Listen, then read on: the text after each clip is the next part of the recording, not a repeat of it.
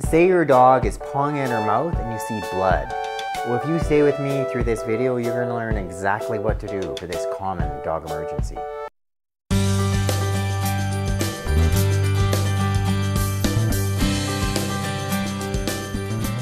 Hello you guys, welcome back to my channel. For those of you who are new, welcome.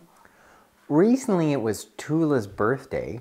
Happy birthday to you. Happy birthday to you. Happy birthday, dear Tula Smudge.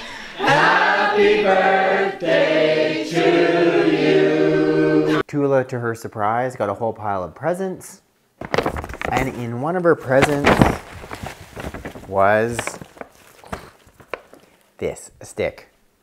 So just a few days ago, she zooms into the house and she's pawing at her mouth kind of like this, clearly distressed. She's pawing at the side of her mouth here, running around the house, rubbing her face. She's rubbing her face on the side of the carpet. I mean, obviously there's something going on that's irritating her mouth, and it's not uncommon.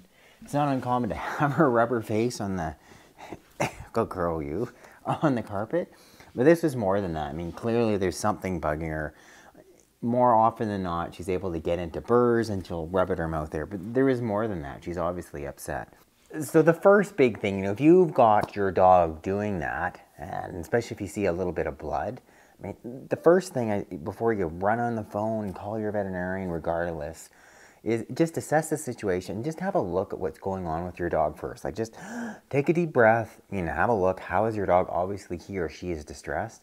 But try to think, like, what could this be? And the reason I'm doing this video is this is a really common thing that happens. I saw so many dogs in practice with this. Talked to a number of different owners who've had the exact same thing happen to them at home.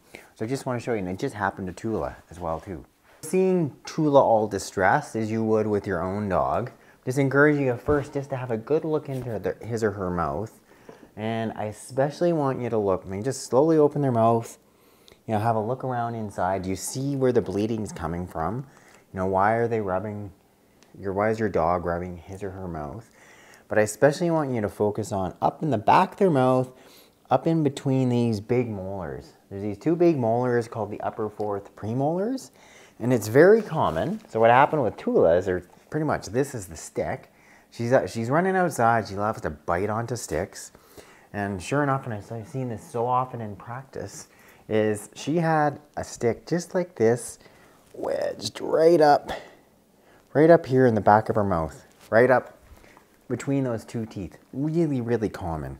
So the most obvious thing is, getting that stick out of there. If you can, what I did with Tula is just flip my finger in there and just pulled it, give it a little yank, pulled it out, and out it came. In some dogs, it's wedged in a little more firmly. It's more difficult to get out. You could use something, such as these little needle nose pliers. Same thing, you're just opening your dog's mouth, It might be a two-person job where you can get in there, grab onto that stick. But always look in here. Anytime I saw a stick, it's right up here. The upper part, so yeah, here their hard palate up in here between these two big upper fourth premolars, their carnassial teeth. So common. I've probably seen 30 or 40 dogs in practice with that, and Tula's like my first own dog, but yeah, it happens so often. So with Tula, yes, there's been a happy ending. The stick came out. Good girl. The stick came out. She's not necessarily associating the stick with pain, so she'll just as soon go after another stick. Probably really happy to get sticks also for a Christmas present. And if you're going to do that, just make sure they're long enough that they're not going to wedge between your dog's teeth. Tula. Look. Ready? Good girl. Ah, it's a stick.